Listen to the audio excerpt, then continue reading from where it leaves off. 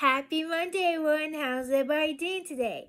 Today I'm going to show you the things you need for tomorrow's craft. You would need a canvas. I got this from Dollar Tree. It's an 8x10, or you can use any size you want to. You would need some fabric. I got these two fabrics from Dollar Tree, but I'm going to use this tomorrow to go with the centerpiece. You would need some ribbon. I got 3 different kinds.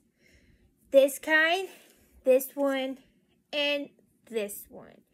But you can use all the same if you want to. It doesn't matter. You will need a hot glue gun. You will need Mod Podge, a brush, and if you paint your piece, you will need some paint. I just painted it white. And you will need an iron-on or a rub-on or any kind of decoration you want to. You can use napkins if you want to. But I'm going to take this off and Mod Podge it onto the piece of wood. The iron-on, I've done it before on my one I showed online. I just peeled it off, but it takes a long time to do it. So in this video, I'm going to show you how to put this on so it won't take a lot of time tomorrow to do it. Right here, I am trying to peel off my iron-on. It comes off easily, but make sure you don't rip it because it's very easy to rip.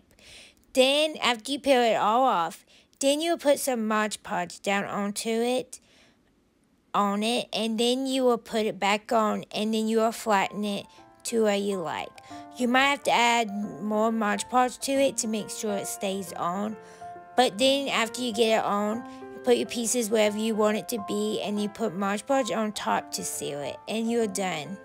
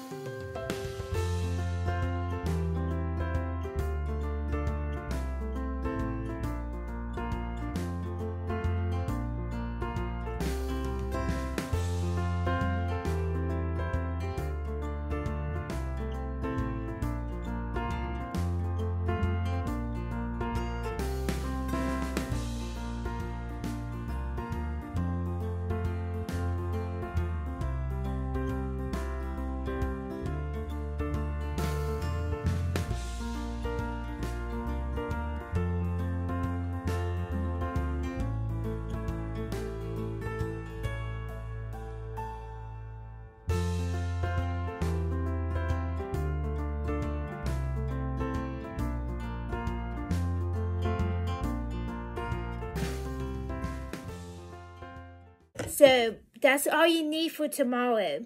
And also Thursday, we'll be making a wreath. I will show you all the things you need for that wreath on Wednesday. Thank you all so much. Hope you'll have a lovely day. Bye.